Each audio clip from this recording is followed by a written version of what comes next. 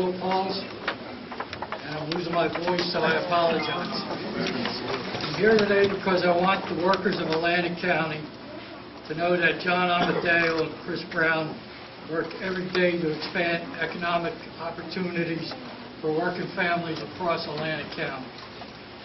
Supporting working families and building one of the best workforces that attract good jobs, good wages, and good benefits is a priority for John and Chris. It's one of the reasons they sponsored the legislation to renew the State Transportation Trust Fund. They strengthened it with $3.2 billion in state and federal money, creating over 80,000 jobs. And we'll see that right away with the elimination of lights down in Cape May. Next week, the bridge at Beasley's Point, the Garden State Parkway, comes out for bid. The 72 bridge up in Manahawkin comes out.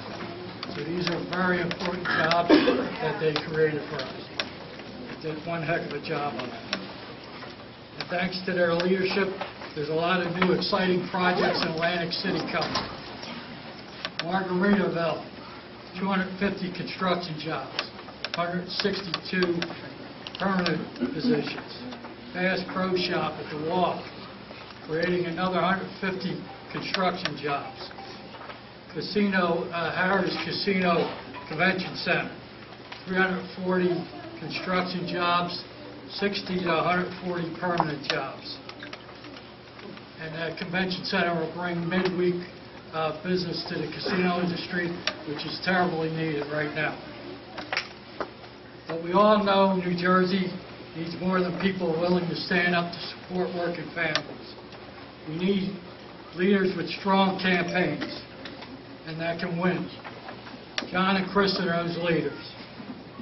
They're making New Jersey government work for people again, and we need them to continue on in the Assembly. I personally lived in Atlantic County for over 50 years.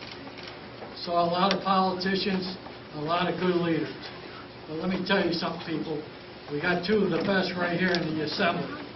John and Chris do one heck of a job. I'm proud to sit here and endorse John Amodeo and Chris Brown. Thank you.